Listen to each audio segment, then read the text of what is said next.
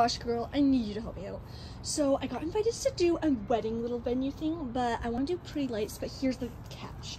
We're in the middle of nowhere. No service, no anything, no electricity. Girl, I have got you. You have to get the solar powered lights. They go perfectly around any driveway, any like. What about for like my garden? Oh, I love them. And do they blow away? They do not. They actually just go like this. See that spike? Oh, just go tethered right in. And would you say that the solar like lasts through the whole night after a day of charging? The sun really does get that power going. We absolutely adore them, and they're great for weddings. I want to take a closer look at the little design. You can. So is that just plastic?